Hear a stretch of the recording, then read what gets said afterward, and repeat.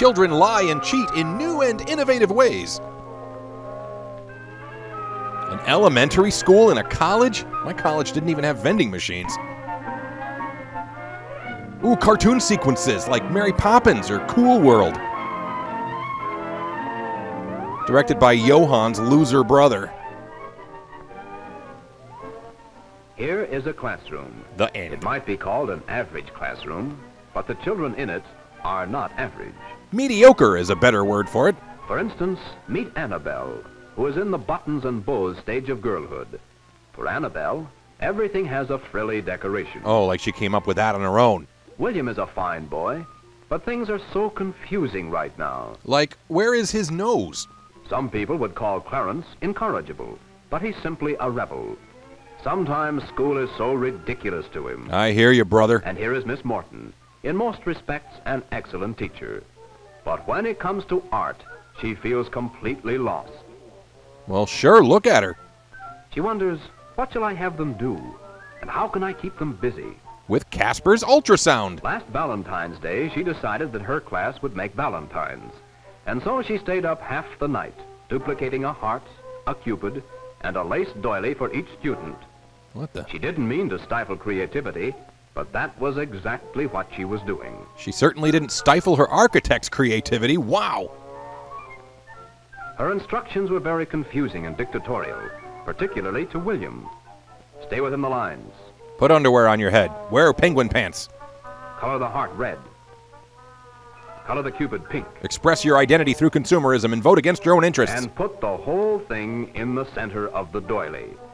Then spray it with fixative and eat it. You know the drill.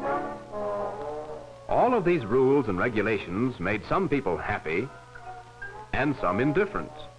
Indifference? Yeah, I'm feeling that. And some just plain disgusted. Hell yeah, now we're talking. Fortunately, you can't kill all creative spirits. But you can always try. Oh, well, true artists must suffer, they say. Does that apply to animators as well? Asking for an audience. Here are the finished products, results of the teacher's directing methods. But did anyone actually express his own ideas or creativeness?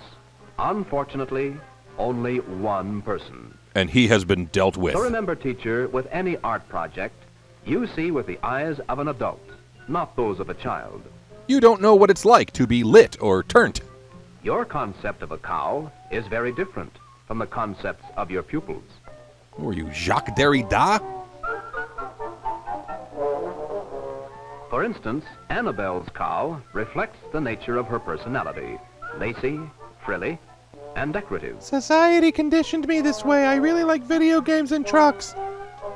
William's Texas Longhorn reflects a combination of his playground environment and his vivid imagination. And his big oil trust fund. Whoa.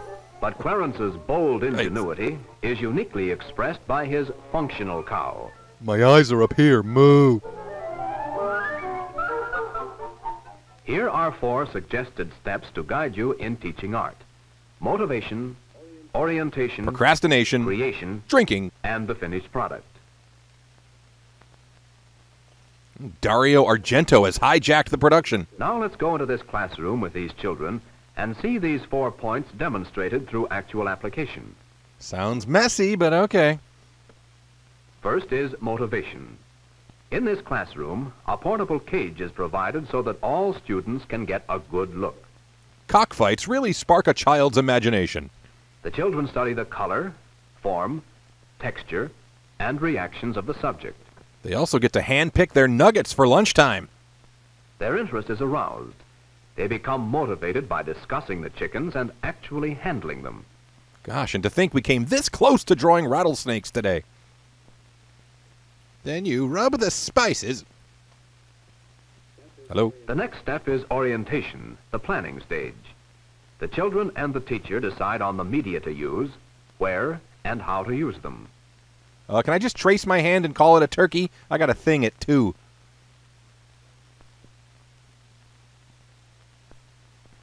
Orientation includes knowing how to get out their own materials and where to return them when they are through. Be sure to bring your receipt. The children have picked their subjects and chosen their media. This is the process of orientation. But this orientation is so much more fun. Select your rutabaga and await instruction. After motivation and orientation, they are now ready to express their ideas. The third step is creation. Annabelle creation. Hey, where did you kids get that brown clay? Oh my God! Students express their own concepts and use largely their own techniques. Timmy here works exclusively in the medium of Tootsie Rolls.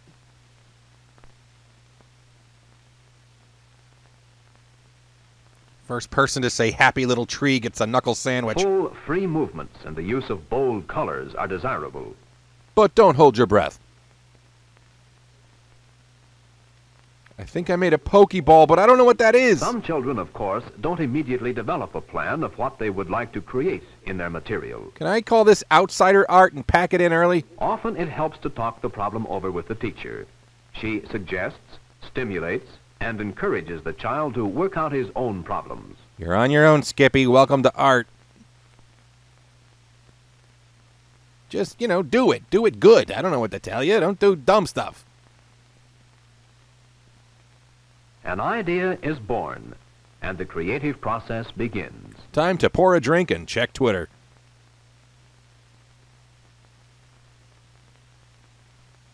Susie's chicken propaganda is coming along nicely. Creation is the child's expression of his own ideas.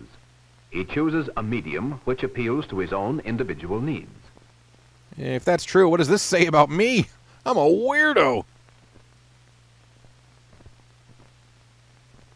Characteristics of materials are discovered by exploration.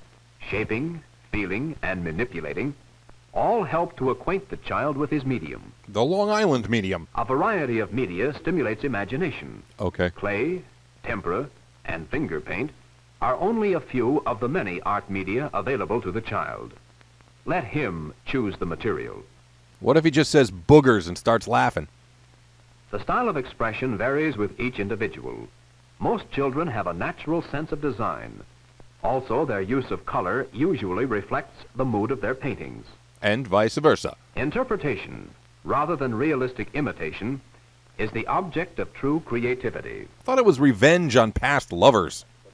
The process, as well as the product, play equally important roles in creative expression. Or you can just tell us what to draw and we'll do it. Here is the last step, the actual finished product.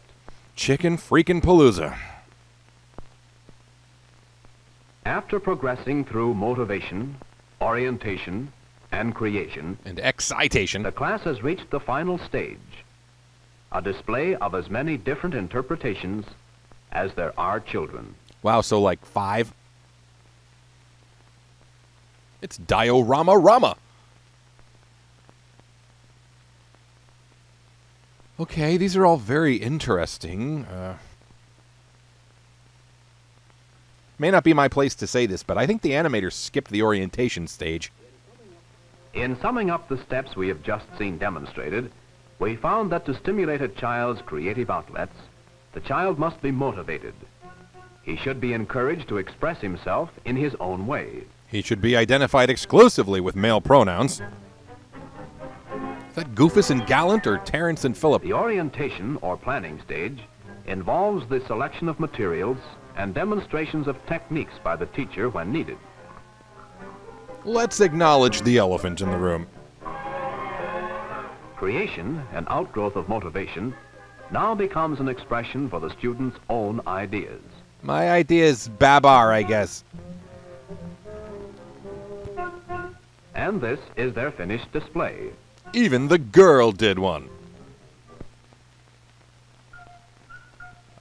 Of course, some students not affected by mice rather than elephants.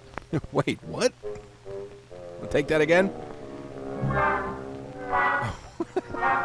Sad trombone? This movie's saying what we're all thinking. Okay, bye. Goodbye. Thanks for watching, everybody. If you enjoy Fun with Shorts, please like and share. And if you want to see all the Fun with Shorts, check me out at patreon.com/JoshWay. For as little as $1 per video, you can see the monthly exclusive episode as well as other goodies and freebies. Thanks a lot. See you next time.